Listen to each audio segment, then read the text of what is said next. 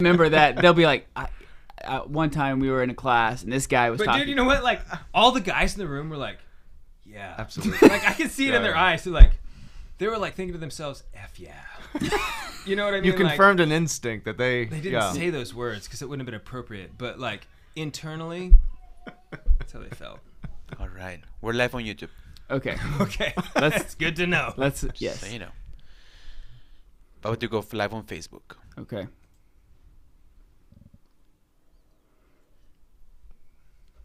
What made me think of that is I said I would guard this box with my life. There we go. That was the That train of was thought. just in case you were wondering how we got here, that was the trigger. As his wife. Yeah. Okay. Don't insult the box. I promise you, that will not even come even close to my mind. Okay, good.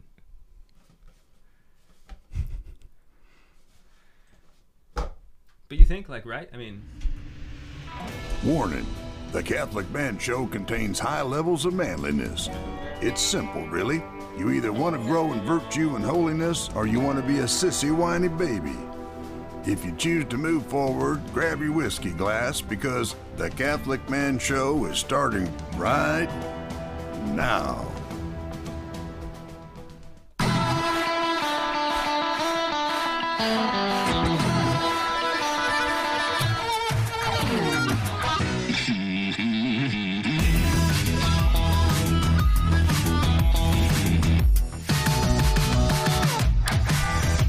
Welcome to the Catholic Command Show. We're on the Lord's team, the winning side, so raise your glass.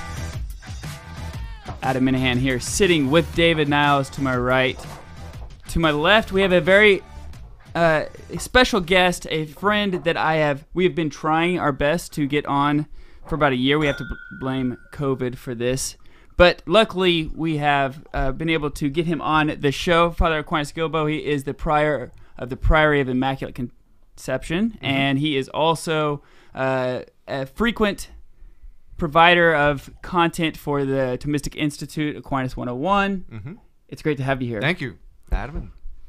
It's great to be here. I'm glad we were able to do this finally after a year. Yes, and you gave a great talk on the domestic church last night for the Aquinas Institute of Catholic Culture, which is a really cool part about like being here in the Diocese of Tulsa, like having this institute. And it was very well received. You know, we're finally getting to the point where people are interested in getting back together. So it's just nice to have Catholics in a room together, eating and drinking and learning a little bit about our faith. No, thanks for that invitation too. It was a great event last night. Nice to be able to make the connection between the House of Studies and the Thomistic Institute and the Alcuin Institute. It's good to learn about you guys and also just the amazing things that are happening out here in Tulsa. It was great to be in a full room last night and then at Mass this morning at the Holy Family Cathedral here in Tulsa. As I told you after Mass, it's been a year since I've seen that many people in church at one time, and so it's great to. Yeah, this has been a big boost for me. So, was this your first trip to Tulsa? First visit. What do you think of the cathedral? It's beautiful. I just love it. Yeah, I made a gym out here the sanctuary is absolutely gorgeous, and the whole church, the windows, all of the appointments. It's great, and it seems like you've got a great rector there, other priests, deacons, and people who are on fire with the gospel. So it's great to be there this morning. So thank you. And I played a little bit of a sales pitch on him that I didn't take him to Clear Creek Abbey on purpose this time, we have to bring him back. There are other things to see. You will have to come back. Exactly. Yes. No. We're already planning the next trip, so thank you. Yes. Excellent. Yeah. So tonight we're gonna talk about temperance. We're gonna talk about the virtue of temperance, and we will imbibe in a little bit of a drink this evening. Temperately. Yeah. Yes. Torbeg. This evening. I've never had this. I've never even heard of it, to be honest with you. In fact, I'm getting to the point where if I go to the Scotch aisle and I'm not familiar with one, I just go ahead and grab it. Might as well. Because it's this is one I've never heard of before. You haven't heard of it either, Dave? No. But it's shaped by the island of Skye. It's a 2017, the Legacy series. They say it's aged in oak casks, and it's smoke and brine. It's kind of it has a little bit of temperately well peated is what it Smoke says. and Brine part of the name or like the series or? I think they're like just part of the a notes? description, maybe. Just part of the description. Or Okay. robustly peated and spirit with a deceptively refined characters, resulting in a complex and characterful whiskey. The nose reminds me a lot of Ardbeg. Really? Well, Yeah. the color even looks like The Ardbeg. color also looks like Ardbeg, Yeah. but then even more than Nice. that, on the nose it's Ardbegian. Yeah. Iodine Yeah, smell. So we're on the Lord's team. the winning side. So raise your glass. Cheers. Cheers to Jesus. Cheers. Cheers, Juan. Juan on the buttons this evening. Did I mention that? I'm sorry if I didn't, Juan. I apologize, but we're grateful for Juan. He's been a huge help this weekend as well. We are sans Jim. He's feeling a little under the weather, so he stayed home this evening. It is kind of like Ardbeg. It's a little sweeter and a little saltier. Mm. You know what I'm saying? Like, it kind of the initial. Father, are you familiar with Ardbeg 10? I'm not. It's a staple at my house because it's about $42. Okay. And very delicious. Sounds Like real smoky, Mhm. real peaty, heavy on the iodine. Exactly all of the things that like the gross stuff that you like really treasure in a scotch. But when you put it together. Right? Yeah. Nice. Exactly. Uh-huh. So this kind of starts to me. It starts off a lot. This is really good. in It that is. same way. Yeah. And I think so I certainly think that people are going to be more familiar with Ardbeg 10 than they are with Torabeg. Mm-hmm. But this has a sweeter kind of up front, and definitely saltier. I do. I catch the salty. Yeah, Yeah. I agree. And it's not that bad a price. I think it's about $55.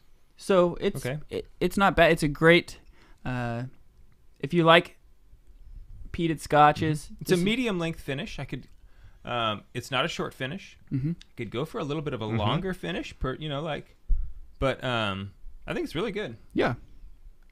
I'd say $55 is a fair price, personally. Yeah.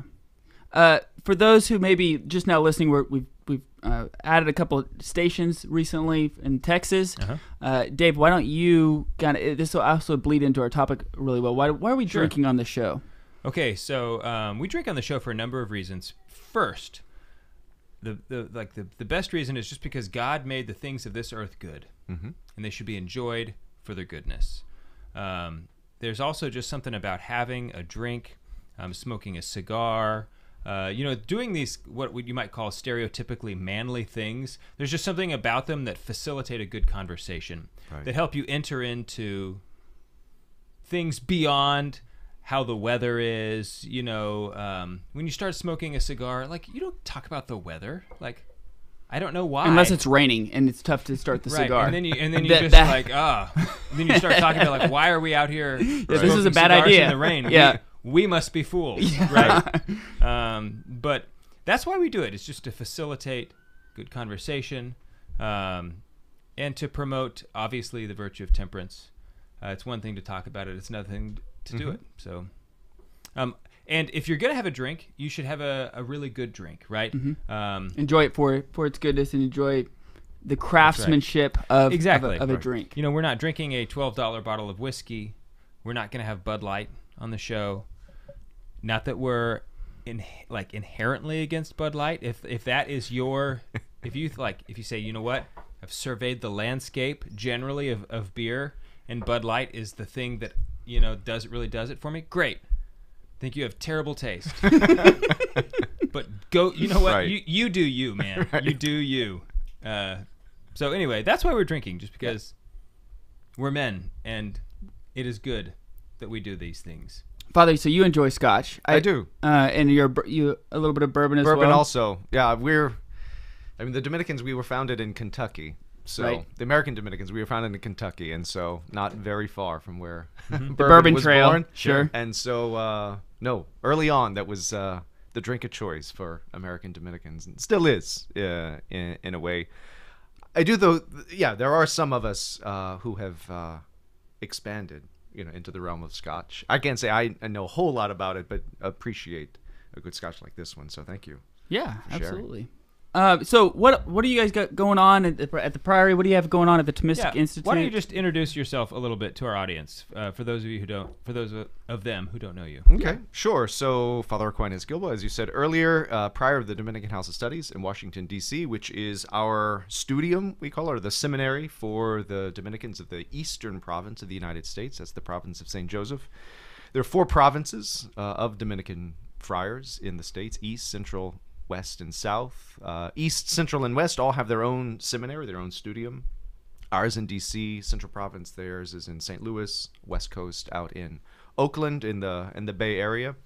And we're also a pontifical faculty, which means that we grant degrees in theology on behalf of the Holy See, which is to say our graduates, if they get the pontifical degrees, they're church accredited teachers. Okay. They can teach officially, let's say in other seminaries or other pontifical faculties, and since they have the church's seal of approval.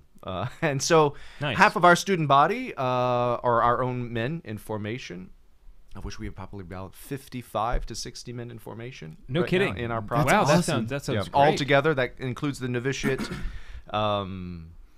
those in simple vows, solemn vows, and those who are ordained deacons. So everyone before priesthood ordination. How We have long about is the 55. formation? It can last, so it's a year of novitiate, 3.5, 4 years of simple vows, after which then would be diaconate and priesthood. So it could take about between, the average is 6 or 7 years for formation. As a Dominican first, you make solemn vows and then proceed to ordination after. Let me ask you this question. A coworker of mine, this is like back in the day when I worked in an office. Now I work from home still. But a guy, he asked me, because I'm kind of known around the office, at least I was, back when we had this thing called an office. Right. As like in the the Catholic. before times. Right, exactly. before times. Before times, right. Right. I was kind of the Catholic guy. So Right. if anybody had a question about Catholicism, they'd ask me, which I really actually appreciate and like. But he asked me, what's the difference between a monk and a friar? Right. And I said, I think it's a terminology thing, but I don't really know. And Right. what is the difference? So Benedictines would be monks. These are men who take a similar vow of obedience which is understood, poverty and chastity, but they also take a vow of stability, which is they belong to one monastery for the rest of their lives. Friars was a term that was developed later for the itinerant friars, which is to say those who make similar vows of obedience and poverty and chastity, but they move around. They can live in different communities over the course of their life, and so that's a principal distinction between monks and friars. Excellent. Awesome. All right, so we're here with Father Aquinas from the Priory of Immaculate Conception. We're going to talk about temperance on the other side of this break. We'll be right back.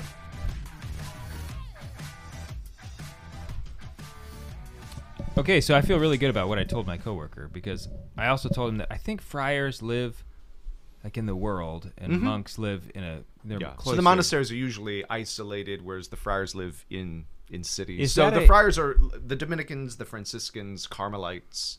They're all friars. The friars, yeah. Okay, so that's pretty universal. Benedictines the are difference. monks. Yeah. Okay, so it's not just a terminology. It's not just like they're not necessarily synonymous. I mean, there is a real difference between That's a monk right. We and a wouldn't be friar. called monks. They wouldn't be called friars. Okay. Yeah. And the word friar just comes from frater, brother. You know. Okay. They were or frère in French. So. When I told my co-workers that we had a Dominican friar coming to the church this weekend, one thought that he was like a deep fryer from the Dominican Republic. That's right. And it was a wonderful moment to like, okay, let's talk about the orders. Yeah, so it's not like that. Yes, Yeah, yes. Well, I told in D.C. some office I had to go register in or something like that, and residence. I said Dominican House of Studies. She goes, "Oh, that's interesting. You don't look Dominican." I was like, "Oh, okay. Now I know what you mean. Yes, you're right. And I'm not that kind of Dominican." That took That's me right. maybe 2 seconds. I sat there and was like, what? You exactly look Dominican. Like, that's exactly what Dominicans look like. Oh! Not the Dominican she was thinking of. It was like one of our friends who listened to is the so show when he went to the first Latin Mass. He goes, "That was really awesome, but they didn't even speak Spanish." You know, Like, I speak some Spanish. I didn't hear any of it. Not a word. Right. right? That's just some of the inside baseball lingo that we take for granted right. sometimes. You know, when evangelizing and Right. telling people about. Of course, everyone Different things. should know who the Dominicans are. Well, I agree. in my experience, like people hear friar, and they're like from Robin Hood or Yeah, Yeah. something like that. Friar like Friar Tuck or something. Mm-hmm. Does he carry a big club? Is he fat? Right. The cookie jar. Some guy. of them The might cookie be. jar. I don't know. I mean, Yeah. I mean, Aquinas was was known for not being in that slender. in the one picture of him, he's like, yeah. Do we have that? It's over there. Yeah, there it Yeah. is. Yeah. He's large. Yeah. He felt so bad that he wouldn't ride on his donkey. Apparently, Really? Is that the story true? Is that a fable or like a wise tale? I mean, people tend to think, and later depictions of him, or that he's severely obese, and stories about cutting the circle in the table so that he can sit down. I think that's anti-Thomas propaganda from a later age. Totally. That's The earliest Jesuit descriptions, propaganda. they said he was large and had a noble head. Whatever noble head, A noble yes. head. Whatever Indeed. that means. And I think he was just a large man. he definitely probably had taller than like a big brain. So Right. you know. Right. That makes But I don't sense. think he was. It would make sense unless he had some kind of health issue or something. Because he walked across Everywhere. Europe a couple of times. Right. So, Yeah. I think that. Never can trust the Jesuits. No, Dave. Actually, this would be Franciscan anti-Dominican propaganda. I Oh. think Well, Really? some of those. Yeah. Some of the before Franciscans, the they Jesuits were even founded. converted to Jesuitism. The right. Franciscans, they were like a long time before the They- Jesuits. Yeah, well, we I were. guess the Jesuits have only like 500 years or Yeah, so? there's just 16th century, and Dominicans and Franciscans of 13th century. Okay. Yeah. They were our sparring partners before the Jesuits came around.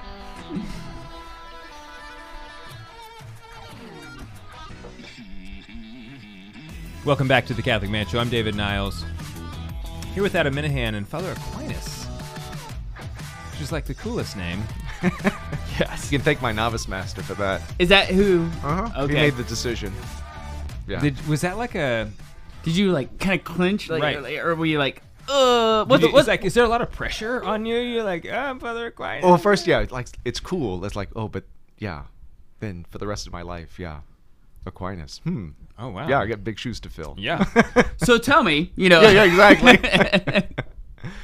Yeah, big time. Do you think St. Thomas, like, do you think you guys are the Dominicans, but you're known, I mean, St. Dominic was awesome, Right. like, awesome, but more people know who St. Thomas is That's right. than St. Dominic. It's Like, true. He kind of, like, overshadowed his, the order. It is true. I think it's part of the legacy that St. Dominic has in the church, that it's not his biography, it's not his own hagiography, not his own personal witness or sanctity. His legacy for the church is the order. It's And the rosary. I mean, that's what That's right. That's what I think of. And so in the order and its works of preaching Marian devotion, but also solid theology, just the intellectual life to uncover and defend the goodness of creation, Right? Yes. and the superabundant goodness of grace. I mean, that's what. So he set up a way of life that was attractive for men not only of his age but of our own. The goal of the Dominican life is to be, a good preacher, a faithful son of the church, and a faithful preacher. It's not so much to be another Saint Dominic. That's not the goal. I think that's a way in which Dominicans are really distinct from. One of the ways in which Dominicans are really distinct from Franciscans. I think for a Franciscan to become a Franciscan is to be Saint Francis. I mean, to spend your whole life striving to imitate the virtue in the life of Saint Francis. Whereas Saint Dominic, when he died in 1221, he was basically forgotten. He was buried in the church in Bologna, but then the friars just got on with it. Got on with life and didn't forget him. But there was no real cult of the founder. in that sense. And so 15 years or so after the death of Saint Dominic, a friend of his who had been a cardinal, who helped him to establish the order, himself becomes pope, is elected pope, and he's the one who goes to the brethren of the day and say, you guys should pay a little more attention to to Saint Dominic. He was like my friend. I knew him. He was a holy man, and he should be recognized for his holiness. So you guys should probably start working on his canonization. How about send me some documents. I'm telling you, I'd be happy to do this. And so that's how it got started. So it's not that there's no love for Saint Dominic, because there is. It's not that there's no appreciation for Saint Dominic, because there obviously is. But it's sure. But the love of the founder really runs through love of the order and what it is that he set up. That we share this common ideal of a way of life to dedicate oneself to Christ, but especially to His Word and the study of His Word and the preaching of His Word. And that's the gratitude that we show to Saint Dominic, is to live that life together as best we can. So I know we're here today. We're going to talk about temperance, but I just want to follow up on what you've said. Sure. Because is there something about the order and the order of the order that you think allowed Saint Thomas to develop himself the way he did? Like, what if he was Benedictine or something else? Because he almost was, right? Yeah, that's right. Right, exactly. That was his family's plan. Well, right, that's what I mean. I don't want to say probably, but he might not have been the saint, himself in the fullness that he was. So is there something in your opinion that allowed him to be that way because of the order, because he was a Dominican? Right. I think there was. I think early Dominicans discovered him as a kind of talent as a young man down at the University of Naples.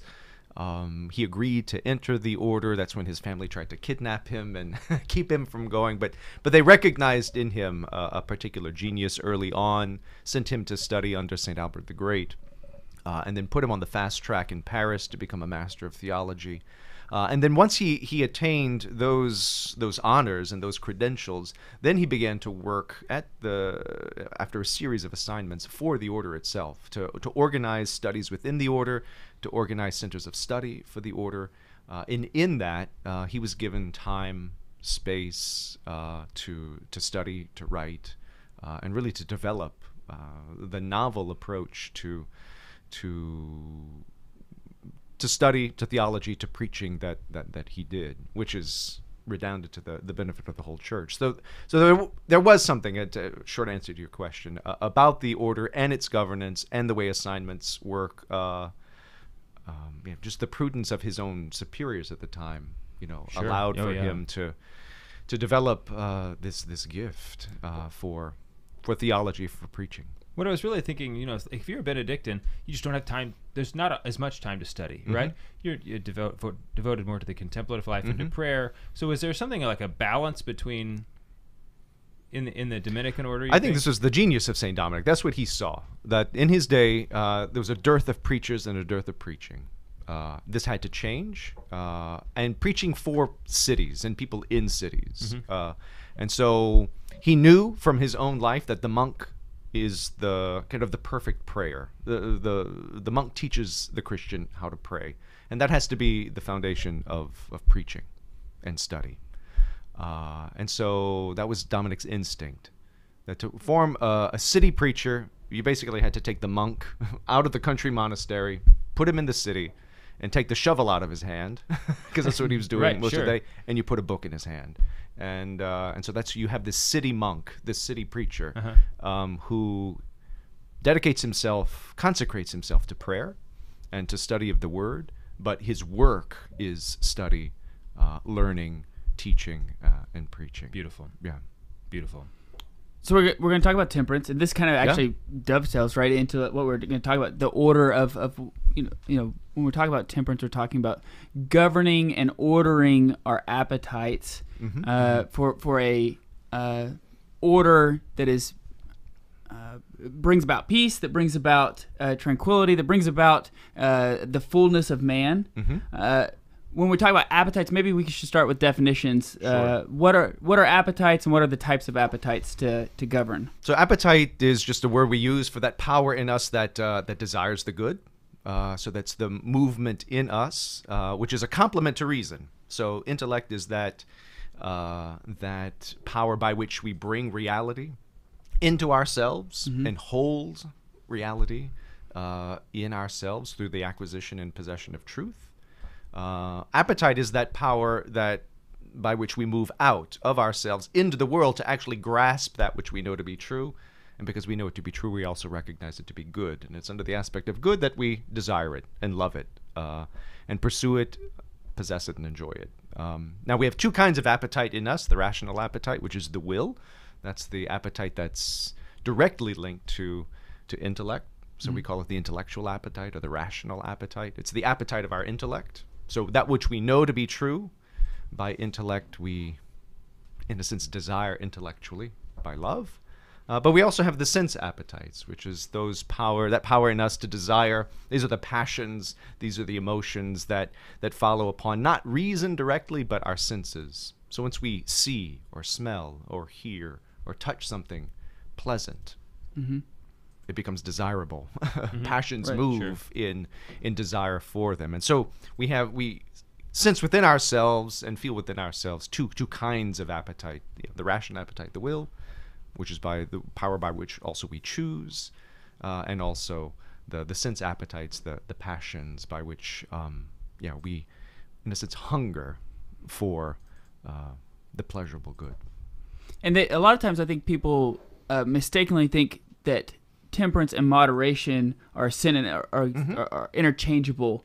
And they can be synonymous in certain circumstances, right? But yeah, I mean, but Pieper in Four Cardinal Virtues, which we've talked about on the show many times, the very first thing he talks about is how that is a mistake. Maybe you can expound on that. Yeah, I would say that I'd have to look again closely at what Pieper. Well, I mean, just the mistake in general. he wants to avoid. I would say that I think we can say that temperance has a moderating function in life. Its work in us to perfect our sense appetites is to moderate their movement, which is to say, to make sure they move rightly in accord with reason. That the sense appetites, especially that appetite which we call the concupiscible appetite, which is that's the movement of passion in us that desires the pleasurable, sensible good. Food, sex, exactly, and those are the big ones: the good of drink, of food, the good of drink, and the good of the marital union, sexual pleasure. And so those are the principal objects of the concupiscible appetite. Temperance enters in to perfect that appetite, to regulate, to moderate its motion, so that we desire the good of food, the pleasure of food that we desire, the pleasure of drink that we desire, the pleasure of sex according to right reason. And that we desire it not excessively, but also not defectively. So it could be that you don't desire these things enough. Right, yeah, sure. But in most cases, if we have a problem with the concupiscible appetite, it's because it's a little overactive and needs a little moderation in that sense. That is certainly my experience. That's the work of temperance. It's been over a year since I've read the Four Cardinal Virtues, but I want to say that he was saying that temperance is more than just moderation. That's right. Right. It's That's not right. that they're not. There's a lot of overlap, but that they're not equivalents. Right. You know what I mean? Moderation is the act of temperance. Right, and the temperance it does go beyond moderation, because there are some things where if moderation has a kind of negative aspect to it, what Pieper's going to say, Thomas is going to say that temperance helps us to feel rightly. And that it's not a danger, something to be avoided, but in fact can be enjoyed perfectly. Right. Perfect. Yeah. All right. So we'll pick this up on the other side of the break. We'll be right back. That's exactly what it was. I'm sorry. I didn't mean to set you up there without because that's all I was trying to distinguish. Do you like Pieper? I do Pieper. Yeah. Okay. Everybody should read more. In fact, I saw there was a decal online I found the other day. It just said "Read more Pieper." That was for me. Was it you? That was for me. Was it? Yeah. Yes. All right. It's like a 70s kind of script. Yeah. Read more Pieper. Dude, I still have not gotten back on after Lent. Uh-huh. I'm not coming back. Just not gonna do it. I'm not gonna do it. Not going back to Twitter. I'm not going back to Twitter. I'm not going back to Facebook. I'm not. Yeah. Welcome. I'm really sorry. That's where I've been. So welcome. Yeah, you know You what have I to mean? say Like, goodbye to all your friends now. Yeah, the yeah. truth is, Adam, I wasn't doing anything before. Okay, like I didn't help you with it all. So like,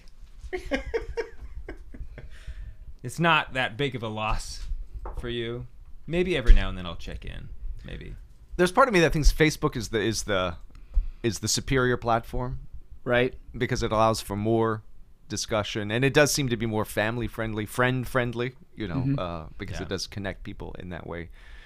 Twitter, is deficient in those terms because of the short tweets, and there's less The hot multimedia, takes that everybody wants to and make. it invites that kind of thing. Mm-hmm. But I find it Yeah. difficult to pull myself from Twitter to go back to Facebook because Twitter's just so easy.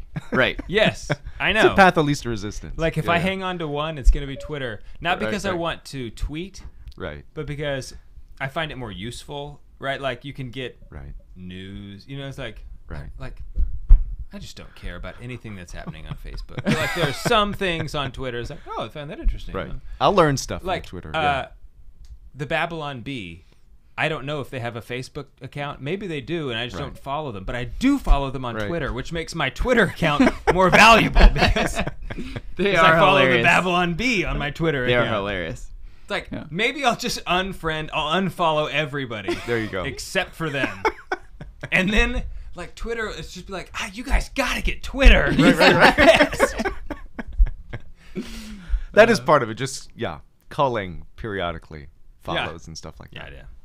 I mean, like nobody follows me. Nobody follows me. I put it on there. It's like I'm the worst. Don't follow me. Right. Like, I don't.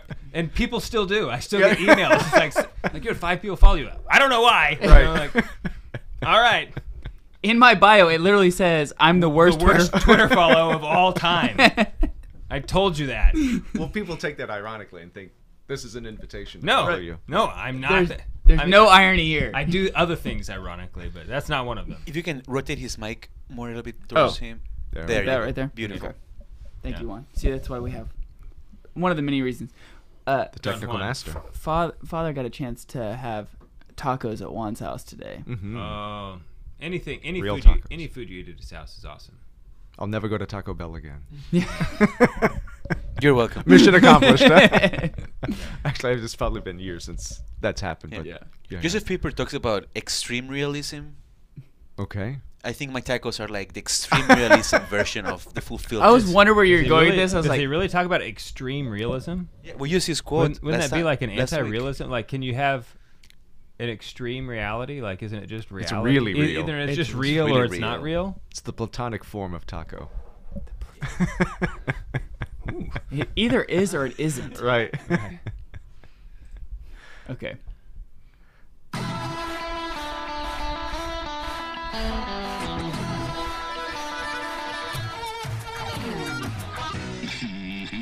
Welcome back to the Catholic Man Show. Sitting here with Father Aquinas, talking about temperance. Father, I think maybe we start with maybe concupiscible appetites. We focus on that maybe a little bit more, Sure. because that's probably what most men are struggling to govern. Sure. And so, So let's say what the concupiscible appetites are.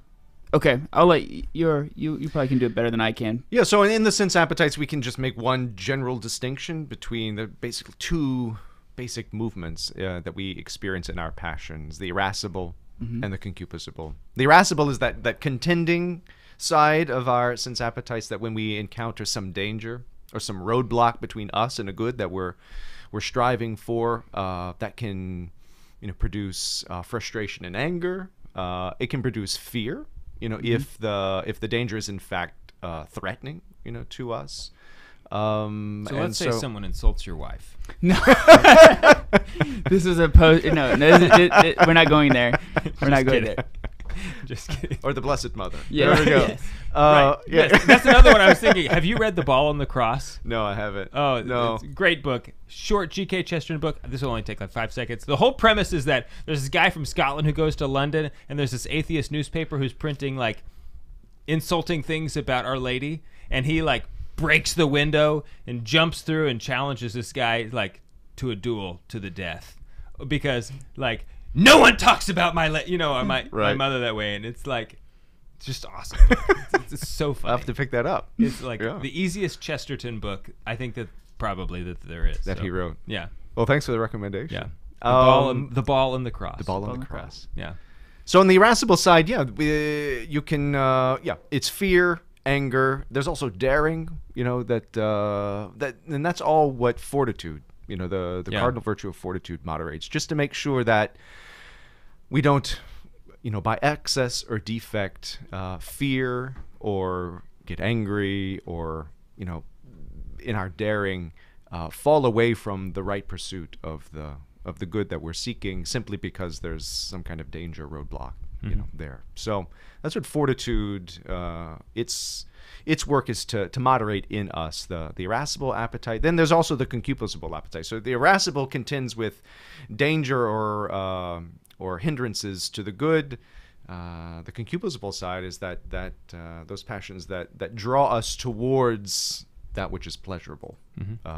So pleasurable goods, sensible, pleasurable goods are things that just naturally attract us, and those can be of all the senses: sight, smell, taste, hearing, but especially touch. For Aquinas, he says that the ones that we're really, that the passion really moves for is the pleasures of touch. And there he puts food and drink. There's definitely and sex, the big three. a higher sense of reality in the when you if you see something, it could be an illusion. Right. It's hard to be illusioned by things that you can touch. No, I think today we really put a priority on sight. If you ask somebody which sight would you fear most to lose, probably sense, they yeah. would. Yeah. Sorry. What sense you would most fear to lose, and probably people would probably say sight, because we're such a visual culture Right. today, especially through mass media. But the ancients and the medievals and most of Western tradition understood that the sense that we rely on most and employ most is touch. That's where we come in a sense, as you said, with contact with reality. That's what confirms for us what the other senses tell us, and it's also the sense by which we feel things that are nice and pleasurable right. and give us joy, and so that those passions that orient us and incline us towards the enjoyment of the pleasure goods can be excessive or defective, and it's the work then of temperance to moderate those, such that we desire those goods in a right way, or that, and this is the usual problem with us, that when we encounter or sense a pleasurable good, that passion in us for those goods don't stir up in such a way that leads us to the immoderate or irrational pursuit or enjoyment of that good. And so there could be gluttony in terms of food, drunkenness in terms of drink, or of lust in terms of the immoderate, irrational desire for sexual pleasure. So let me ask you this question. This is not a leading question. I really am asking you this. Are the virtues, I don't want to say absolute, but are the virtues truly relative, like per person, or is there like a real virtuous amount that should be universal, right? And so I'm thinking of alcoholism. You know, somebody, obviously the right thing for someone who is an alcoholic is to not drink. However, while that might be the best thing for them to do, is that still a lack of virtue in that they're not able to drink temperately? Or is that temperance itself? You know what I'm saying? Like, what is the answer to that question? Complex. But it's a good question, and it's one that we do have to wrestle with, just in terms of coming to greater clarity as to what the virtue does and what we should expect the virtue to do for us. So, in answer to your first question, it's yes and no. Are there objective standards of the virtue, let's say of temperance? Yes, insofar as for everyone, temperance is going to moderate the sense appetites. Yeah. They're going to help us achieve the mean between excess and defect. So that's going to be the same for everyone. What isn't the same for everyone is what the mean is between excess and defect. So for a 5-year-old girl, the measure of food that's rational for her Exactly. to eat is Different. going to be different than a 35-year-old man. I don't know if you met Adam's dad. I did. Yeah, he did. last Okay, so night. obviously yeah. he's going to eat more than a 5-year-old girl. That's you know right. what I'm saying? Like, Exactly. by a lot. He But- can eat the 5-year-old. That's right. Now, each is perfected by temperance, but that's going to look different, for each of those two people. Same thing with drink. Some people have just a greater tolerance. I've got, friars in my house of Korean descent, and because of something particular about Asian genetics, they just don't process alcohol in the same way as we do. And so he just can't, just gets physically ill, if really? if That is a bummer. drinks That is a alcohol. bummer. And so what's rational for him, what's temperate for him, is no alcohol. Simply because he can't have it. Right. It'd be imprudent and irrational for him to choose, in fact, to drink it. I think you can deal with addiction in the same way. I think it would fall under the similar category that if for some kind of physical or psychological challenge, the presence of alcohol in one's system causes one effects that aren't natural, let's say, to alcohol itself, well, then the prudent thing would be, to avoid it, just to avoid whatever illness Certainly. or bad effects would come from it. And temperance would be there as the virtue to regulate the passions, so that when presented with alcohol, one doesn't experience in themselves immoderate desire, for it, because their desire is shaped by reality. Like, this is in itself good, but bad for me, and therefore Right. I don't desire it. Right. And that's the sign of temperance. That's why I don't drink milk, There you go. personally. Yeah. Yeah. It's bad for me, I'll tell Right. you. Yeah. It's bad for everyone. Yeah, and don't have probably a desire for it when you see it. No. Yeah. So does that mean, like, is that a good sense, like, whenever when you feel like that you've kind of governed your senses of that appetite, when you don't even entertain that idea, you've just mentally already said, like, nope, this is Right. not good for me. Right. So, like, when Venerable Matt Talbot, he realized he couldn't drink, he didn't ever walk by the bar anymore, because he just realized, nope, that's not an option for me. Right. I'm not even going to entertain that idea. Right. And there are ways to do that. So, I mean, that St. Thomas is keen here to make a distinction between, let's say, continence and the virtue. So continence is it's like an imitation of the virtue. It's getting us towards the virtue.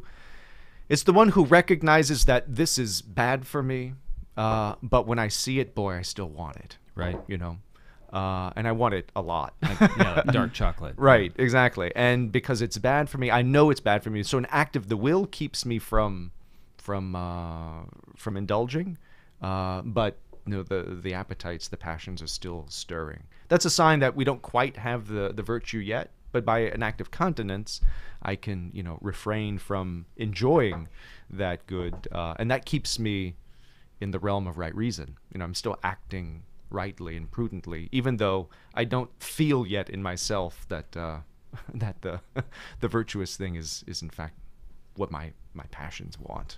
Do you think temperance is the most difficult of all the virtues? I think we find it to be the most difficult because it affects in us, real sensation.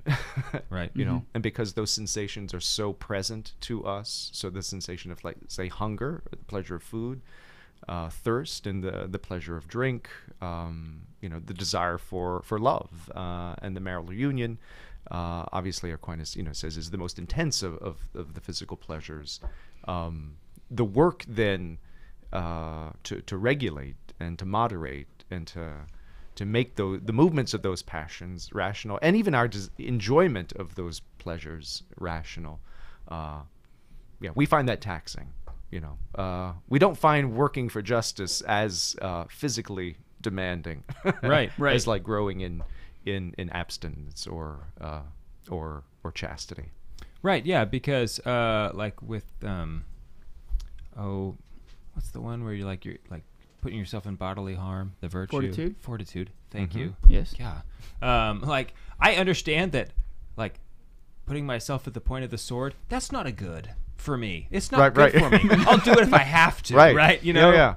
But so I have no, like, disordered desire, like, let's do that again. Right. Like, that was cool, right? Yeah, your like, daring is not Nope. out of proportion. Right. Yeah. But like when you're encountering a bowl of M&Ms, is it 7 or 8 Right. M&Ms? Or 20? Times 5. Right, yeah, like, or is it 21? You know, Right. well, if you had 21, why not 22? No, when we get into these kinds of debates, internal Yeah. debates with ourselves, That's It's an like- indication, right? and that we're not, we've not acquired the virtue yet. Yeah. Oh, I definitely haven't. No way. We'll be right back.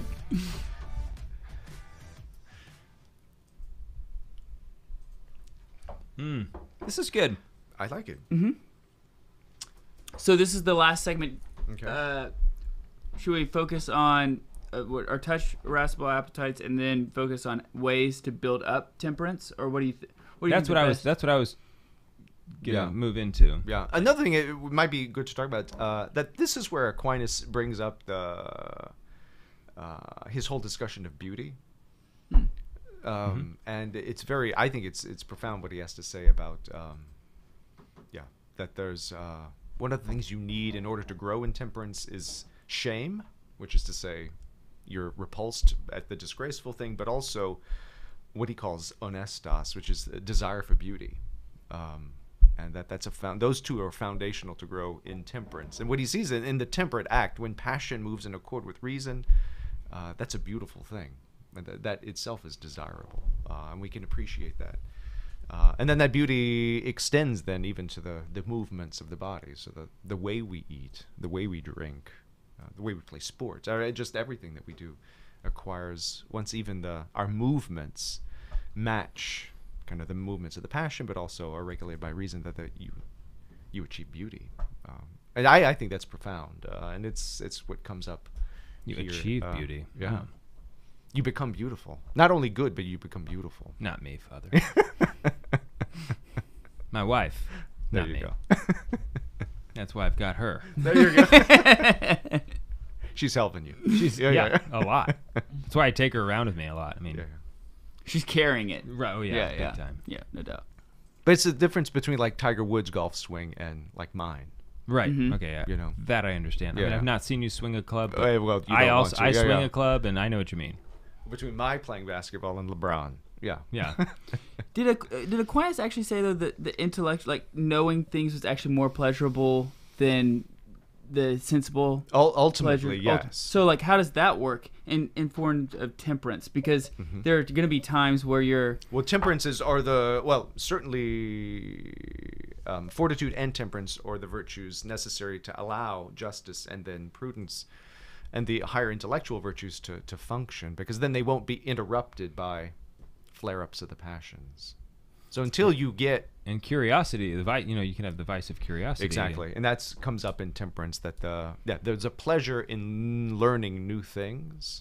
So he actually says that acquiring knowledge Is is pleasurable. more pleasurable than the irascible appetites. Is that? or Or the concupiscible, I'm sorry, or sensible the pleasures. That's right. yeah, okay. We may not feel them as intensely, but they're ultimately more satisfying.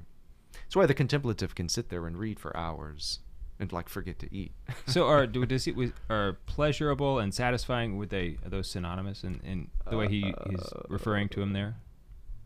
There's a distinction to be In that made moment? there. But yeah, they're less felt, but ultimately more satisfying. Okay. If that makes sense. Sure. Yeah. They're not felt in the senses or in the body. That's just but so they're funny. experienced in the soul as delightful. I think like almost everybody on the face would disagree. Mm-hmm. Just like if you just take a poll. yeah, but if you start thinking about it, Well, I'm just saying, like, if you go out into the population and you poll people, like, which is more pleasurable, acquiring knowledge or eating, drink. I mean, like all of these other. I think 99% of people are going to say acquiring knowledge is less satisfying, is less pleasurable. Right. And maybe that's a sign of the times, Yeah. I would say, I don't know. People I'm can not- sit and scroll on Twitter for a while, and Oh yeah, that's you true. know, Yeah. I think it's and has that's to all do. built on the novel. I mean, acquiring just novelty over and over and over. Yeah. I think it has to do with when you experience a pleasure bodily, it goes away when you stop experiencing, but knowledge just stays there, and you can dwell on it, and you can build and just get really more passionate about it. So it's more pleasurable on the long run because it lasts for a long time. Yeah.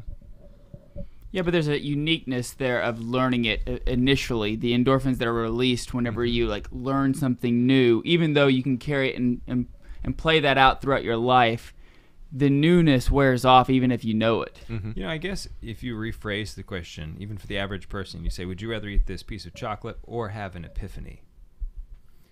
I think that would be drastically different results. I mean, it's like, oh, I'd rather have an epiphany. That would be awesome. I love it when that happens. Right. Yeah, I mean, even when they're like mentally in anguish, sometimes that's a greater burden than physical like anguish, right? You know, sometimes people are like banging their head literally up against the wall to feel something to take away the mental anguish that they have. Meaning, the mental capacity is more intense than the physical. Sure. I would much rather physically be hurt from like to save my family than like mentally have to like work through that for my family. And there's a connection between the two because Aquinas says, yeah, if you're depressed or sorrowful, take a bath. Yeah, and have a glass of wine. Yeah. So I mean, he sees. Does he actually say that though in the Summa? I looked that up and I could not find it. It may not be there. I don't think it's in the Summa. It may be somewhere else. Because people quote it from the Summa, like take a bath.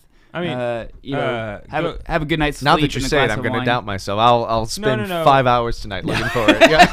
I'm sorry. And I'll forget to eat because I want to know. Matthew Fradd, he did a whole episode about it. Oh, he did? Yeah, and Matthew Fradd, are you on a formal basis with him? Yeah, I didn't realize that you are on a formal. I remember way back before he was Matt. I mean, yeah, okay. I didn't realize. Yeah. I know him. Very good. I know the real Matthew. You know what I'm saying? Right. Sweet. Yeah. But he did an episode on it, and I don't remember where it was, but he said where it was from. Oh, okay. Yeah. It's definitely not a... All I know is that I tried to look it up because I just felt like if he said... There are a lot of things by the saints. That people... Right. People no, attribute lots, to saints, and this right? is the bad thing about Facebook and Twitter. Right. Yeah. And, I was like, and I couldn't find it, at least in the Summa. Now, he may have said it in the Contra Gentiles I don't remember where he said else, it. But where would it be? You know, if Matt Fradd is talking about it on his... He's a good source. Right. I think he is a good source. And especially now that he's brought Father Gregory Pine, another Dominican, into the mix. Yeah. Right. Do you know Father Pine? He was in my same... priory. Yeah. Okay, you are... Several years. I didn't know, But he's now in Switzerland and doing... Switzerland? Yeah. Ooh, nice. He's doing doctoral studies at the University of Fribourg, which is where a lot of us in the province go for doctoral studies, to study St. Thomas more deeply. Do you speak English with a funny accent over there? That's what I would do. Well, I think we speak French with a funny accent. Oh, do you speak French? Well, we're the faculty in which we study is a francophone. Do you speak faculty. French? I've picked up a few things. Yeah. He's from Louisiana, so you probably at least a little bit. grew up hearing a lot of it. You do not much. sound like you're from Louisiana. No. If we were down in I know people from bayous, Louisiana, and they do not. And I would you sound do not a sound little. like they do. I'd sound a little different than I do now. I was Okay. just down there in February, and It sentences become shorter. Yeah, comes back. The O's kind of go out longer. Lots of longer vowels and Carlo Boussard. Yeah. That's right. Yes. One time I was helping my cousin move back from Miami to Oklahoma, and we stopped in Louisiana at a gas station. Mm-hmm. And I went inside to get something from the snack aisle because it's a long trip. And a guy who worked there said something to me 3 times. Oh, yeah. And after the 3rd time, he repeated it, and I still had it was zero progress was being made. Finally, it sounded like, ha blah, blah, blah, blah. You know, I just said, no thanks, and walked. I didn't know what else to do. And I could tell it's not going to happen, bro. I was down in... It's not going to happen. I was at a first mass or an ordination down in Houma, Louisiana, which is way down the bayou, closer to New Orleans. And there was a guy there from Scotland. And I heard him speaking off to the side at the reception. And I'm like, what language is that? And it took me a minute. He's speaking English. You know? And then later in the day, I'm walking down the street, and I could see him. He's in a store trying to buy something. And I go in there because I can see on the clerk's face that they have no idea I don't what's know. going on. I don't know. So I stand in the middle of them and translate English to English, back and forth, just so they can, effect this exchange. Yeah, How funny. that's Louisiana. Yeah. That's a good story. And I think I found the quote. Okay, does it say wine? Does it have wine in it? It says, where is it? Yeah, by sleep in a bath. Right, but does it bring up the I glass don't know of about wine? Well, we can look at As I that. Because recall- that's what they quote. They say like a bath, a good sleep, and a glass of red wine. Yeah, As I recall, they may be combining. that they were different. They were from texts. different things. Like, Okay. it's like on the one hand he's saying have a bath, and like on the other hand he's saying like is have a glass of wine. Okay, maybe that's why I missed it. Maybe not together. Yeah, but he does recommend both. I see. Okay, fair enough. I just didn't see it when I was looking because I looked it up in a phrase of the bath, the You're sleep expecting to and see it, like, wine. all together. Right. Every pleasure assuages sorrow. Sorrow is assuaged by such like bodily remedies. So it's not just those two, but yeah, nice. Because that's the meme. Right. I sleep and I woke up again. Found my grief not a little assuaged. That's Ambrose. Ambrose is good. He was pretty So, good. but this is in the prima pars when he's looking at the passions individually and the remedies for sorrow or pain, contemplating the truth, friendship, crying. Yeah, Tom's a big softie. A big sensitive man. Adam and I are taking a Latin class, so like we basically speak Latin. Nice. Did he tell you that? I told him about the Latin I saw class the- part. Yeah. I saw the blue ecclesiastical Latin Yeah. book. Yes. If you limit It's your Latin to like Majore one of, bene. one of 12 words, we are fluent. But don't ask us to conjugate of them all. No, it needs to all be Right. present, active, indicative. Right. And then we got it. That's how my man. French is. It's Yeah, yeah. ridiculous. It's like, man, you are good. All right, you ready? Yes. Juan is over there giving us the Although was it ready to imperfect? go It was home. like the bomba spot. Like, yes.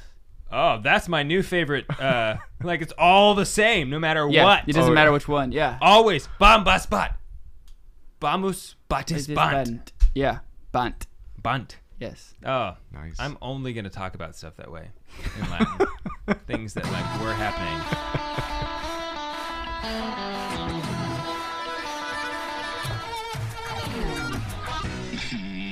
Welcome back to the Catholic Man Show. I'm David Niles. Here with Adam Minahan and the Father Aquinas.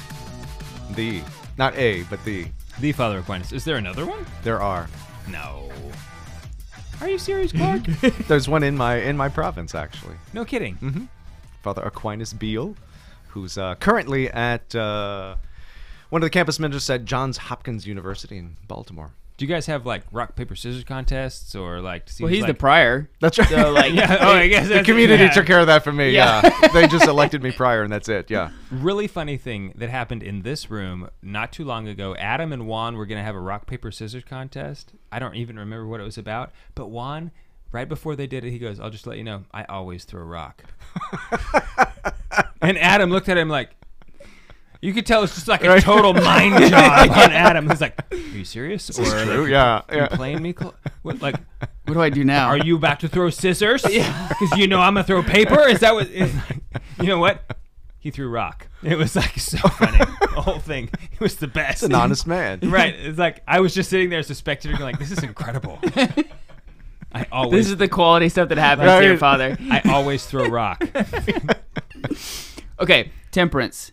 We're talking about temperance. So, okay, so we kind of touched on Cusipal. Maybe we'll brush on the irascible and then talk about how to continue to develop it. Okay, so irascible appetite, go. Yeah, so those again are whenever we've got some difficulty we encounter some difficulty when in pursuing the good that we have set out to attain. If it's threatening to us, such that the continued pursuit of the good might cause us harm, the response is fear. or if it's just something that is aggravating, slowing us down, delays our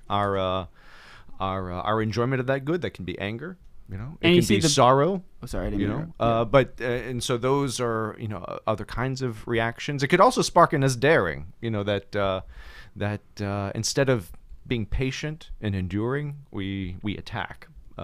Is daring a negative in this sense? No, it's positive because after we because I could see it in either way. After we evaluate the situation, it could be prudent, that we in fact attack it. But Aquinas says that in fact the larger part of fortitude is actually enduring our fear. Yes.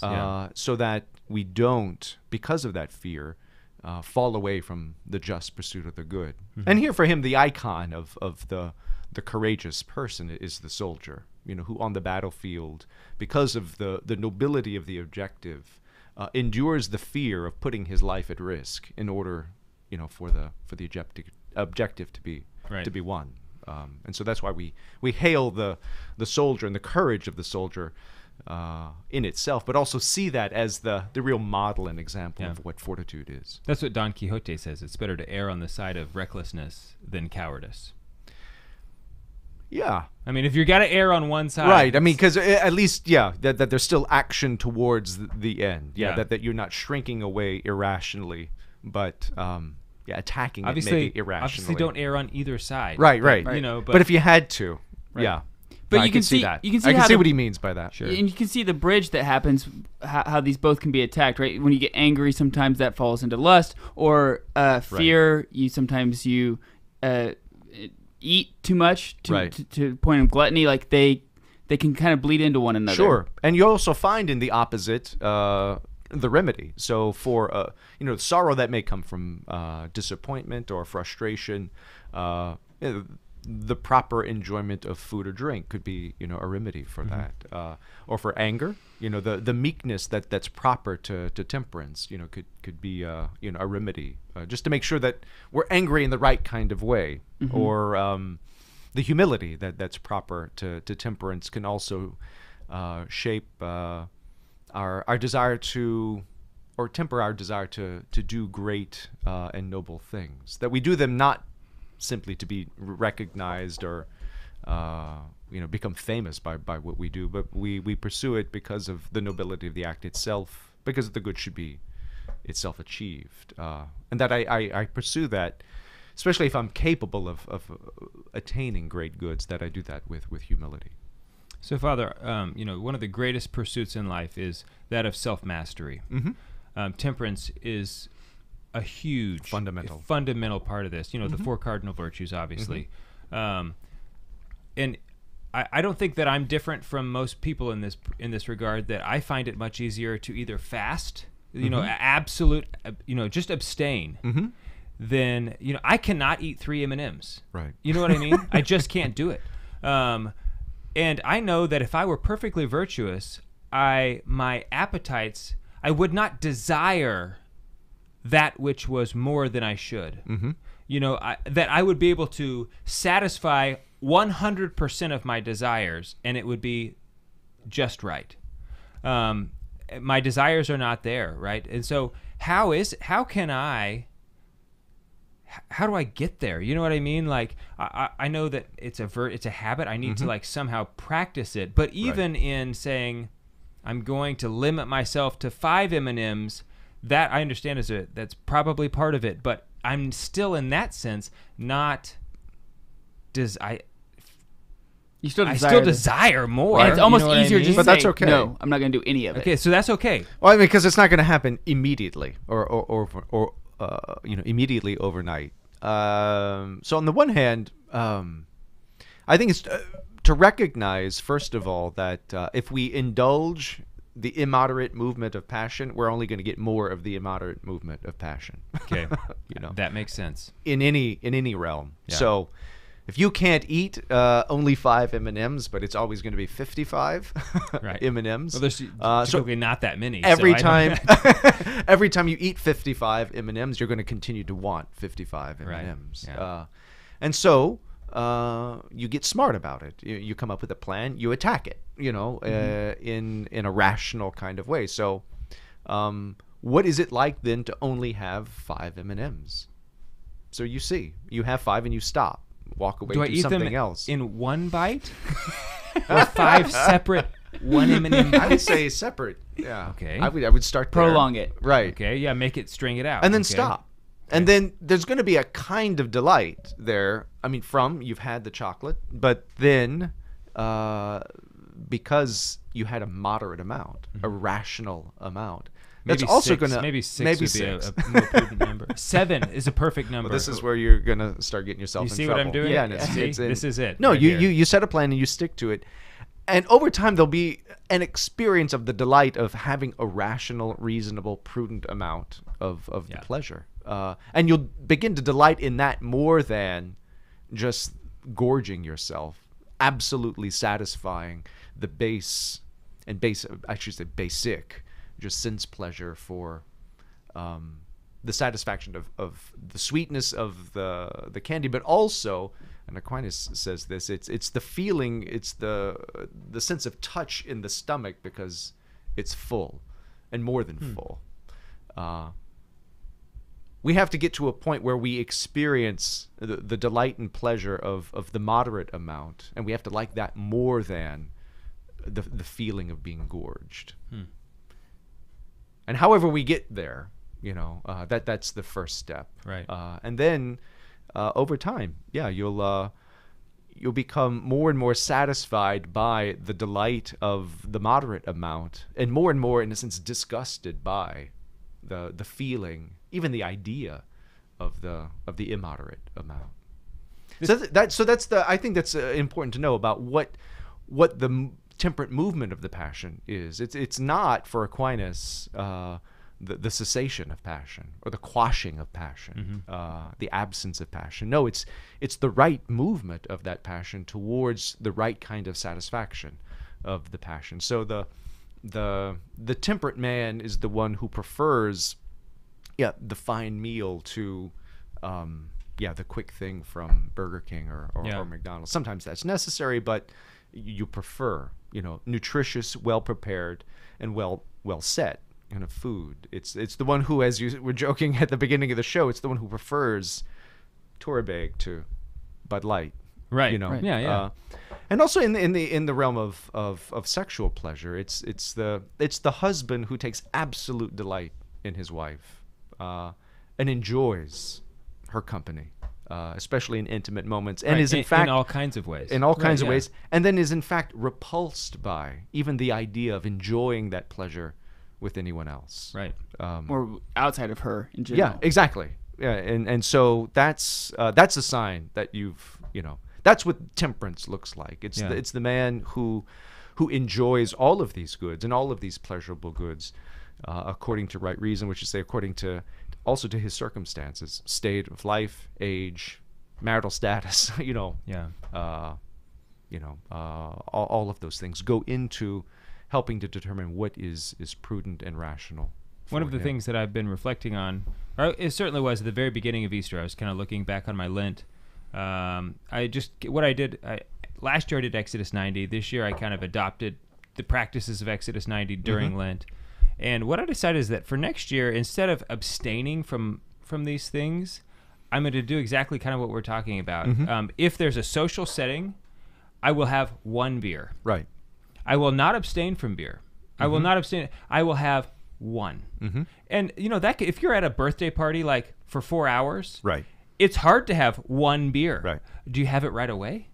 Do you wait? Right. Put it off an hour? You know what I mean? But like to do that instead of, because I don't have an addiction. I'm not addicted to chocolate. I'm not addicted to these things, right? And so I don't actually need to You see what I'm saying? Right. I think that's what I'm going to do next year. Should be harder. I think it will be harder. Yeah, because I would rather just not have any Exactly. than have just a little. It's Right. 0 or gluttony. Like those are the easy I got ends lots of of the thoughts spectrum. on that, especially how it applies to Lent. But Well, okay. we might have to save that for another show. Well, After this, How about that for inviting we're done myself with on the again? radio section. The podcast will continue right after this. If you have a few minutes Sure. to share your thoughts with us, so if you want to hear Father Aquinas' thoughts, go to thecatholicmanshow.com, download our podcast. We're on the Lord's team, The winning side. so raise your glass. And cheers to Jesus. Cheers. This is perfect. This is perfect. I'll cheers you on. Oh, you want some more? Oh, you'd like a little bit more. Mas por favor. Yeah, I mean, you'd have to almost do that, but you'd also have to be giving. I mean, it's well, Yeah, you just like a warm up, as they say in the Freshen. in coffee Maybe world. that's fine. yeah, that's plenty. Thank you. I spelled a drop. 2 drops. That's alcohol abuse. So what? So what were your thoughts on that? So I do think that there's something that people approach Lent, I think, by and large, I mean, with the best of intentions. So this isn't to fuss at or, to denigrate anyone, especially in their Lenten practices. But I think there is something that the way people approach Lent as a kind of feat of strength, that and it doesn't have any real value outside of proving either to themselves or to others or maybe to God, just how strong they are. Like, I love you enough, not to have this pleasure for 40 days. And the concentration is so put on not failing in the penance, such that if you fail in the penance, like, Lent is busted. Great. You're done. You're All And right. that's, yeah. Whatever. And so, like, the idea that you would, like, Sundays aren't included in kind of what your Lenten penance is anathema to them, because that's breaking your penance. I'm glad you said that, because it was like, But it's never. I don't do it on Sundays. Right, that's right. Well, no, but I mean, it was never. I mean, that's why Lent is longer than technically 40 days, because the Sundays were never counted or included. Right. Now, it doesn't mean you go hog wild, on Sunday, but it was recognized that it's the Lord's Day still, and it's not a day of It's Easter. of I mean, maybe your penance and Sundays fasting. look different Right. in Lent than they do in Easter. Exactly. But whatever. But I think the pressure that people put on themselves about not failing in their penance is an indication that there's a misunderstanding of what this is for, in terms of denying ourselves certain pleasures to grow, to open up the soul and the spirit to prepare itself to celebrate, Easter, well. And so I think this kind of approach to penance, where, it could be seen as a moment where I try to grow in temperance. And the way to do that is not simple, complete abstinence, but teaching ourselves to enjoy these pleasures in a more moderate, temperate kind of way. Yeah. And it also avoids the ostentation of that many people experience in Lent, like to go to a party and say, well, I can't, have all that. Well, what is right? It's the holier than thou. It's that like, just shows look at that, me. Look at what I can do. I'm fasting, and therefore, Right. Especially if you're the guest and someone has offered you this in charity, and Right. you say no because, that's. Especially if they made dinner because you were coming over, or they Right. made dessert because you were coming over. Right. And just Like, say, I'm yeah. sorry, I can't. That happens all the time on Fridays, right? You go to a non-Catholic friend's house, and you get there, and you can just smell brisket on, and you're like, oh no, Right. But Yeah. it's That's not. easily avoidable though by simply telling them, like, someone Ahead of time. Yeah, Ahead like, of just so time. you know, like, I don't eat meat on Fridays. I'm Catholic, and it Right. actually opens up a great conversation, right?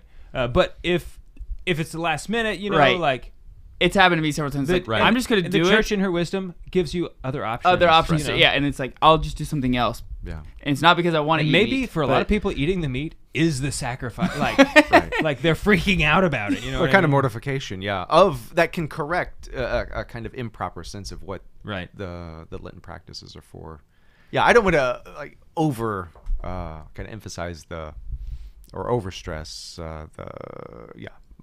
the error here, or give it more or importance down, than it has. downplay Right. the penance. Right. Yeah. That's right. But it's like, there is I think there's a lot to learn from the Church's fasting laws as they exist now, especially looking at not the exceptions, but the mercy and the charity that the Church employs in directing the life of penance. It can seem overly indulgent, especially if you compare it to other traditions or even earlier practices. But I think there's a lot of wisdom in terms of building up virtue that informs the Church's practice now, that we can tend not to appreciate if we only see these practices again as kind of feats of strength. Right.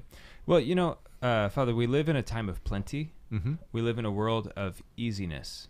Men we're made for difficult, arduous things. That's why we're strong. Mm-hmm. That's why, there is nothing hard in the life of an American. Mm-hmm. You wake up on your memory foam bed, Right. in just like absolute comfort. You get out and you're climate controlled. You take a hot shower. You put on your luxurious, cotton clothes have never been as awesome as they are today. I don't know if you know that because you wear this this lovely habit, but A wool blend. right? Yeah. Like the undershirts that they have today, nothing like they Right. were like when I was born. Right? And so like you get in your car, you Which go is drive also to your climate office. controlled. Right? Exactly. It's like I don't think that like 100 years ago men were excited to mow their yard. I get excited to mow. It's like, oh yeah, I get to do like this. I'm gonna be a man today. I haven't been a man the other days of the week. Right. So I think the same kind of thing applies to Lent. That finally, Right. I get to do something that I was made for. Like I'm gonna do something hard. It's kind of a sign of the time. Mm-hmm. And I just know that in my own life, my desires, my appetites, they're not formed. Mm-hmm. I have disordered appetites. I know that about myself. Mm-hmm. So I need rules. So I think that if my appetites were formed, I could use Lent as a time where I would actually go against, what my appetites were. But instead, I have to use Lent as a time to try to form them. Mm-hmm. It's like this is a good time for me to like set extra rules for myself. And when I approach Lent, I try to do it in such a way that when I'm done with Lent, I'm actually going to have a habit that I walk away with, right? No, I think that's a much better approach to Lent than, and I that should be part of one's goal when entering Lent is to choose a kind of penance, as you said, that one can take with you can take with you after Lent is over. You carry over into the rest of the year. At the same time, I would want to say that. Lent is not like the Catholic New Year, which is to say that this is when we kind of work on our resolutions for self-improvement. Sure. Or it shouldn't only be that. I mean, that can be an element of it. But it really is. I mean, it's the period for the believer who should already be seeking all year long growth in virtue and living the life of grace. Mm-hmm. But that's intensified in the weeks of Lent in order to prepare for the celebration of Easter. There's something we read in the Office of Readings in the very first week of Lent. I forget who it's by, but just making this point.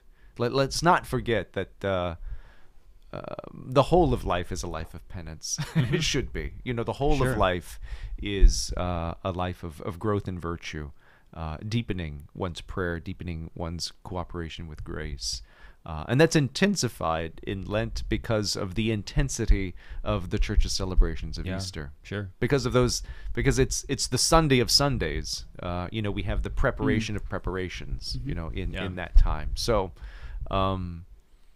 that's the other reason I don't like the kind of feat of strength idea about Lent, because it says that it's only during these weeks that I do this. The rest of the year, I'm soft. It's a free for all. Yeah. So it was Exodus 90 that really taught me. I mean, I did Exodus 90 2 years ago, and now I've continued. I fast on Wednesdays and Fridays. It taught me. I've said this so many times in this podcast. Exodus 90 changed my life, big time, and I think that if my appetites were formed and I desired the right things, my Lent would be so much different. But I know that they're just not. Yeah. And I'm trying to form them. I don't know. I don't know that I'll probably die with unformed appetites, right? Yes. I'm glad you said that. Not that it's not possible for the Lord to But it gets easier, right? As you continue, it's the initial going through the trenches of forming the appetites that's the heart. As you continue to see the true, the good, the beautiful of the virtuous life, it becomes easier to live that virtuous, to strive for that. So let me ask you this, Father. For someone just like hypothetically, you have a man who he's not new to the Catholic faith. You know, he knows the faith, but he struggles to. He wants to be holy. He's pursuing holiness. He's pursuing Christ. What is a good Lent? And I'm talking about a man in general, so it's difficult for you to answer. I understand. Right. What's your answer? I think it's following just the Church's counsel. It's again what we read on Ash Wednesday in the gospel that's put before us. It's some combination of three things: prayer, fasting, and almsgiving. So the prayer gives it obviously its spiritual orientation. One meditates on the Word of God and converses with God, deepens one's faith by making acts of faith. Hopefully in a newer and deeper way, one enters more into the communion of truth with God, which is the foundation. As Aquinas says, that's the beginning of eternal life in us. And so you have to begin there. So deepening faith and undertaking the prayer that strengthens faith. The fasting is there, in fact, to support the prayer. Because the more that we are... the more that we, in a sense, deny ourselves and empty ourselves. That's the whole of especially the desert tradition. It's the emptying ourselves of the earthly pleasures that we attune the soul to enjoy and delight in more spiritual pleasures.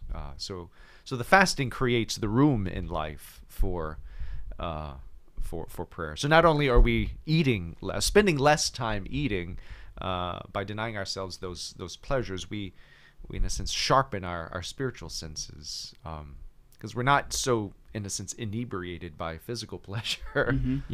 We can rely more or become more sensitive to spiritual pleasures. And then the almsgiving is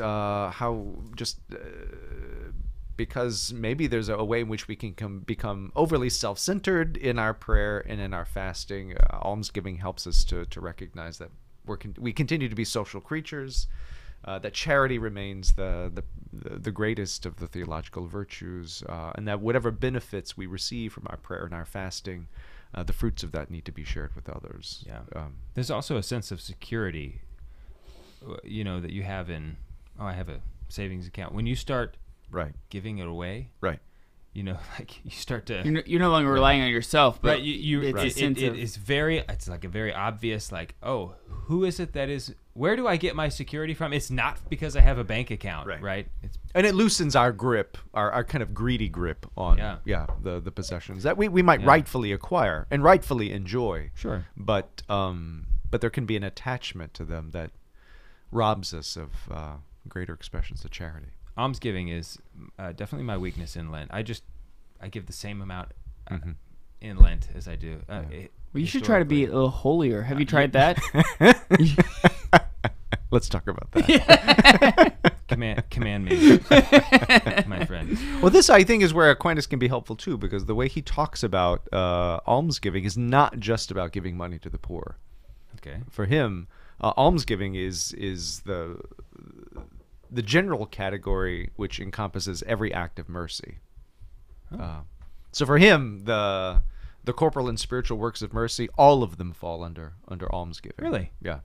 I did not know that. Yeah. And so I think that's a healthier way to see that it's not just about giving money to the poor, but performing the 14 acts that are recommended by Scripture in terms of, and they're both corporal, which is to say physical, but also spiritual. They have their origin in the soul and their benefit in the soul, and really the point of almsgiving is to make us more merciful, and in that recognizing more and more how we are the recipients and beneficiaries of the Lord's mercy, and the only response we have to that is to show mercy ourselves, and that's almsgiving.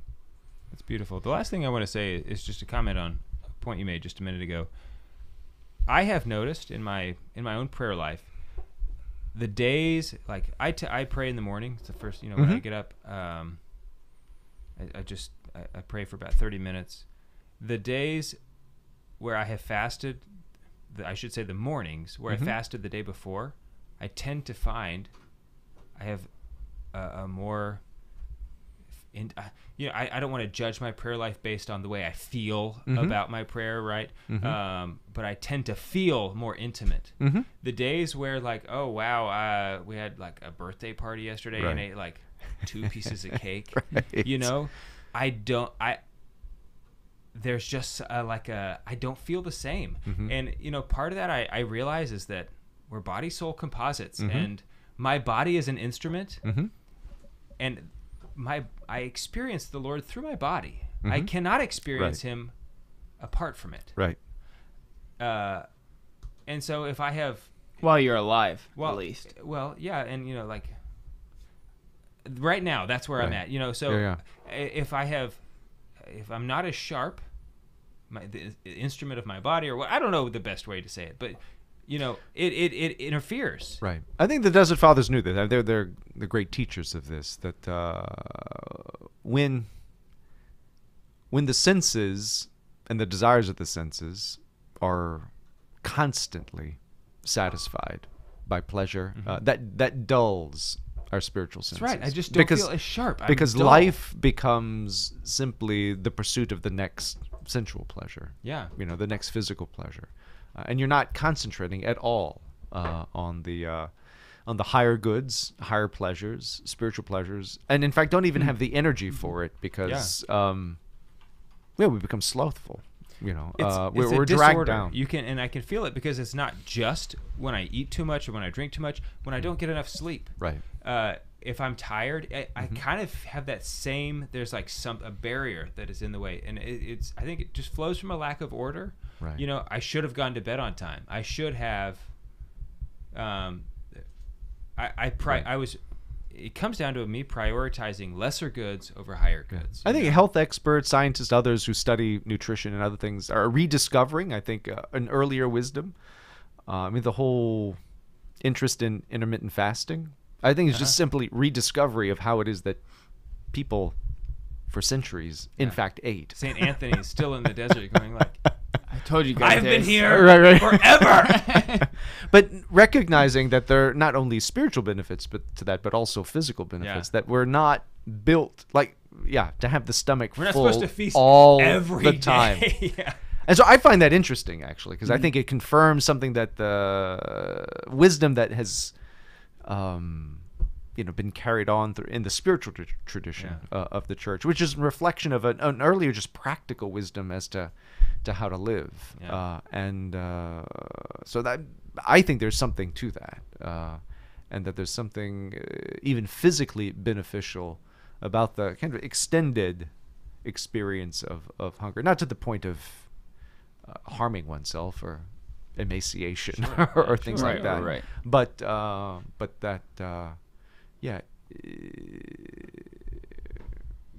even sleep patterns also, just the way what we're rediscovering about especially the medieval patterns of sleep may be more natural than what it is that we do now. What did they do? They got up in the middle of the night. They had like 2 cycles of sleep, but they weren't, which we do too. Kramer did this for a while in an episode of Seinfeld. Seinfeld. that right? I don't know if you remember that. Like, and he turned out didn't turn out well. It didn't work out for Kramer, but also Kramer wasn't a real person. Right. But it seems that people went to bed at sundown. And got up 4 hours later. They didn't have electricity either. So I mean, what are you going to do? It's time. There's no more light. Well, I can't see, so you only burn candles for so long. Right. Yeah. And we have 1 candle. What are we going to do? And you went through one maybe 4-hour cycle of sleep, and you woke up, and people kind of piddled around in the middle of the night. In the middle of the night. And this is why I think the midnight office of monastics make a lot more sense. Not to say that's not a penitential quality to it, because that was the longest office of the day. It was? Yeah, they would be in there for a long time. But then when you got to have that one memorized too, because you're obviously because you're in the dark, with your one candle. But then you went back to sleep. After an hour or two, went back to bed and back to sleep and slept another cycle. Was it 1 hour or 2? Because that is a big difference. Well, I think it was 3 or 4. I mean, I think people still probably got 7 to 8 hours of sleep, or even more. But there was a pause in between, and yeah. I think I could do that one time. Right. Like more Now, than that, for us- it would be so annoying. You know what I mean? But I think that was just their natural rhythm. Whereas for us, I mean, I think if you start going to bed at 7 o'clock, Okay, yeah, you're gonna wake right. up at midnight, right? Yeah. and then you'll be tired again at 2, and you'll sleep till 6. Uh-huh. You know, So they didn't have a nap. They didn't have the siesta. Well, that's a good question. They probably still did. Only because it's probably in those areas where the siesta developed. It was just so hot in the middle of the day, and you also brother. had your main meal in the middle of the day. I was just contemplating, brother. right. So Do you guys call each other brother or friar? Or what do you call each other? by our first names, Okay. but yeah, in a more formal setting, father or brother. Yeah. Okay. Yeah, Just curious. we're all friars. Yeah. Yeah. Right on. Any of that? I can No. keep asking questions, but I'm gonna No. I'm gonna temperate. What's the word? This is the present tense word for temperance. Like I'm going to temperate myself. You're Temper. temper. there. You go. I'm gonna temper myself. Thank you. The Words- temperate person tempers himself. Words are hard. That is our motto on our One show. of- it's one of our things. Is like we just say It's words beyond are- math is hard. Words are hard. Words are hard. Have you I ever like studied that. Latin? I do have a quick question. Oh, Juan has a question. Yes. Here we go.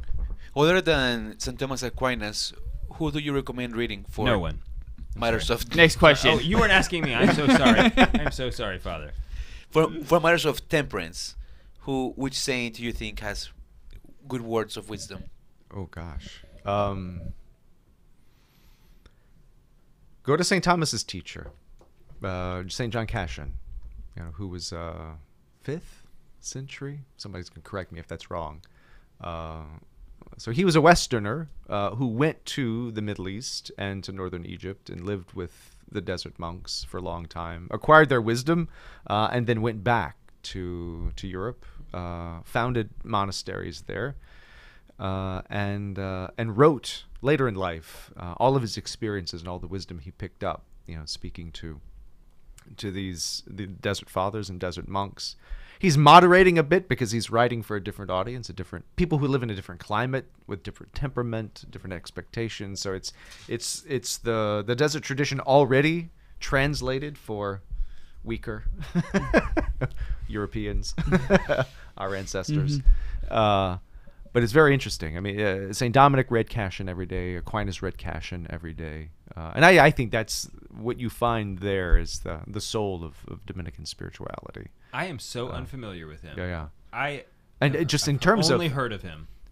I find him enriching for 2 reasons. One, he has an insight into human psychology that is phenomenal, especially for that age. But I think a lot of people... They paid attention to what happens interiorly, and